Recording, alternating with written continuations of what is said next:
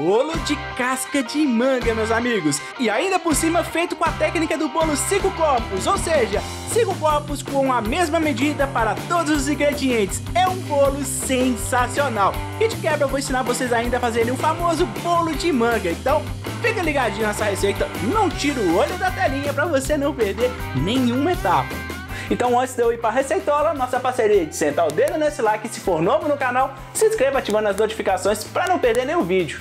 Combinado? Agora chega de falação, vem comigo para a receita. Bom, meus amigos, vamos começar, colocando para poder bater casca de uma manga. Eu tô usando, manga tome. Manga tome? Não, acho que essa aqui é manga palme. Você pode usar a manga que você quiser, pra falar a verdade. Se caso você quiser pegar referência de peso, aqui tem mais ou menos 500 gramas de manga, tá bom? Eu separei a casca, tá? Que eu vou fazer o bolo de casca de manga. E separei a polpa também, que é o próximo bolo que eu vou fazer. Bolo de polpa de manga, o bolo de manga, né?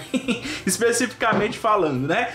Aqui você pode ver que eu vou usar a técnica de bolo 5 copos. Se você não conhece ainda a técnica do bolo 5 copos, você usa 5 copos da mesma medida, do mesmo volume, para poder medir os ingredientes, tá? Mais 3 ovos e o sabor que você quiser. Eu vou colocar aqui, o leite, tá? 1 copo de leite, como eu falei.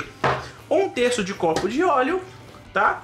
Essa técnica do bolo 5 copos, pessoal, não tem erro. Qualquer pessoa acerta, tá? E casca de uma manga, como eu falei, A manga tá bem madurinha, a casca tá lavadinha, limpinha, sem nenhum resquício, né? Agora eu vou liquidificar isso aqui. Vamos lá. Oxi! Misericórdia! Meus amigos, vocês viram o que acabou de acontecer, né? Eu sei que muitos de vocês falam aí que as minhas receitas são boas, que são bonitas, que são apetitosas, mas quando eu falo que eu sou o mestre da bagunça, é por causa disso aí que aconteceu. Eu já limpei aqui, né? Eu sou o mestre da bagunça, vocês já estão acostumados comigo, isso que importa. Will, cabeçudo, quando você for bater um liquidificador, coloca a tampa, meu filhão. Aí, agora você pode ligar, vamos lá. Pronto, liquidificado e sem bagunça, né, Will? Cabeçudo. Agora, pessoal, vamos para nossa próxima etapa.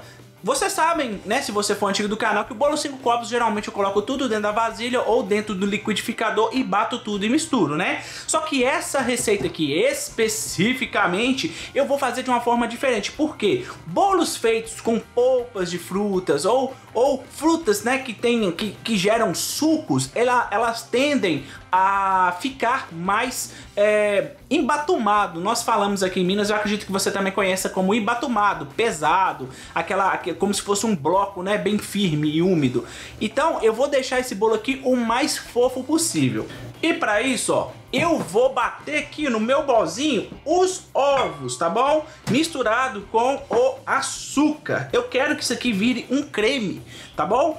Porque isso vai dar mais aeração, o seu bolo vai ficar muito mais levinho e saboroso. Não quer fazer isso? Quer jogar tudo dentro do liquidificador e bater? Pode fazer. O bolo também vai ficar super certo, porém vai ficar com uma textura diferente. Combinado? Então vamos bater isso aqui, com a batedeira ou então o fouet. Você pode escolher aí, tá bom? Vamos lá. Pronto, meus amigos, olha só. Ficou um creminho, bem levinho, bem lisinho, tá bom? Lembrando, não tem batedeira, bate com fouet, com garfo, com a colher, vai ficar tudo, vai chegar nessa consistência. Agora sim, vamos pegar, aquela nossa misturinha do liquidificador que eu fiz a maior bagunça. Vou acrescentar aqui, junto com a farinha de trigo e agora é só incorporar, não tem segredo nenhum, tá? Eu tô usando aqui, farinha de trigo com fermento, tá? Se a sua farinha de trigo aí não tiver fermento, você pode colocar 1 colher de fermento para poder fazer esse bolo crescer, né? Porque senão vai virar um pastel. Vamos lá. E tá pronto o nosso bolo 5 copos de casca de manga. Olha só que cor linda. Vou pegar aqui, uma forma de 20 centímetros de diâmetro e vou chuchar aqui dentro.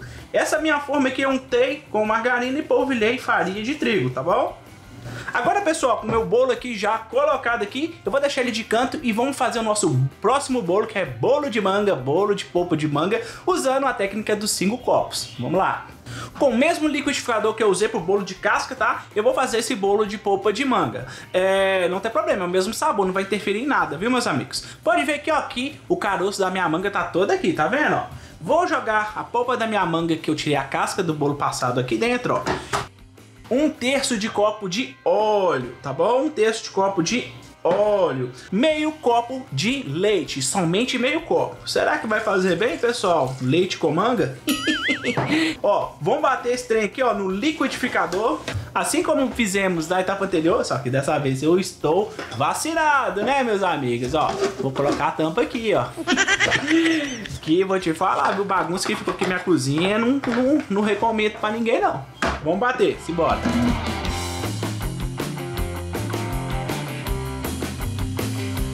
Batida de manga já feita, que é o liquidificado e sem bagunça. Vamos fazer como fizemos na etapa anterior do bolo de casca de manga, tá bom? Se você quiser, lembrando, pode bater isso tudo no liquidificador, tá bom? Ó, vou bater aqui, ó, com o meu fouetzinho, vou mostrar pra vocês, ó, que ele chega no ponto de creme rapidão, ó. Olha aqui, pessoal, depois de 1 minutinho batendo mais ou menos, ó, açúcar diluído, virou um creminho, tá? Agora eu vou colocar minha mistura de manga aqui dentro, ó, acrescentando os meus 2 copos de farinha de trigo. Aí sim vai se formar o bolo 5 copos. Vamos lá. Vou colocar dentro da minha mesma forma, tá? 20 centímetros de diâmetro, untada com margarina, polvilhada com farinha de trigo. Vou só pegar esse trem bonito aqui, ó. Misericórdia, olha que trem bonito, olha. E agora sim, vou levar tanto ela quanto essa aqui para forno pré-aquecido 180 graus. Temperatura de bolo, tá, pessoal? Vou deixar lá em torno de 40, 50 minutos, depende aí da caloria do seu forno. Então, bora levar isso pro forno. Meus amigos, os 2 bolos aqui, ó, já tá até frio, ó. E vou desenformar para mostrar para vocês, ó, como que ficou. Esse aqui é o bolo de casca de manga. Olha só que coisa linda. Olha só que bolo mais lindo, meus amigos. E esse aqui é o meu bolo de manga, polpa de manga, né, pessoal, amigos? Olha, olha, olha, olha, olha, olha, olha, olha.